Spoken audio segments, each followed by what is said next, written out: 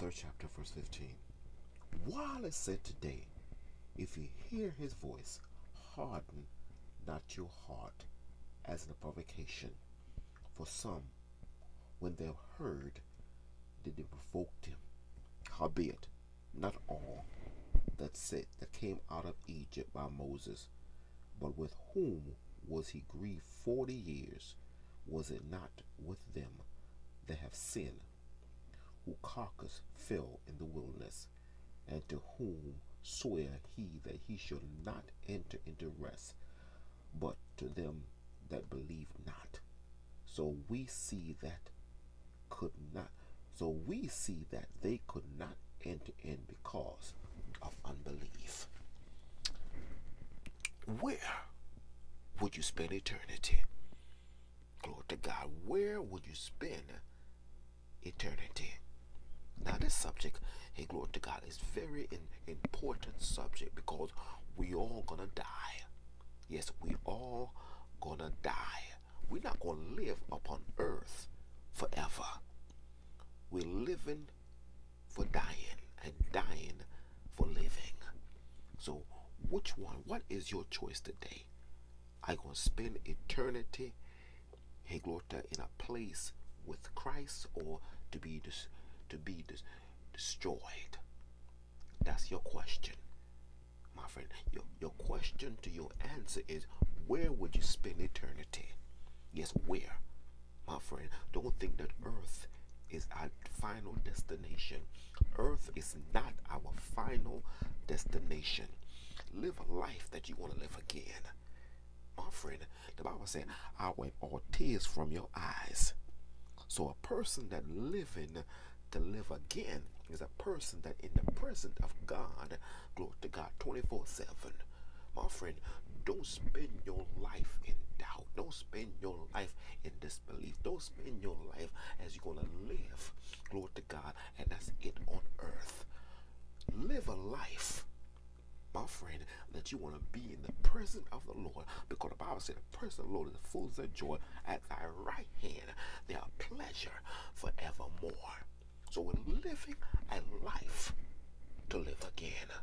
Hey, glory. That's part 2 of my message, my friend. We're living to live again. And people that listen to this video right now, this audio right now, I'm telling you, live a life where you can live again. My friend, tomorrow is not promised. When I say tomorrow is not promised, tomorrow, no, it's not promised, my friend. It's today. Don't live your life for tomorrow, but live your life for today. This might be your last day, your last second, your last minute, your last hour. Live your life as you're going to live today, because don't let the devil trick you, my friend. The devil say you got tomorrow. You don't have tomorrow. Hey, glory to God. The Bible say, boast not for tomorrow in Proverbs 27 verse 1. Hey, glory to God. Boast not for tomorrow, because we know not what tomorrow may bring. The Bible say, today you hear his voice. Harden not your heart. Oh, glory to God. And some people right now, under the sound of my voice, I want you to hear God's voice. God's voice is his word. Don't get it twisted or confused. God's voice is his word. And if you're not hearing God's voice, you are confused, because you think God gonna speak to you from the sky. You think God gonna come to you as a spirit and say, get saved. No, my friend, God used my voice to tell you, because the Bible says, how can you hear without a preacher, and how can a preacher except God sent him?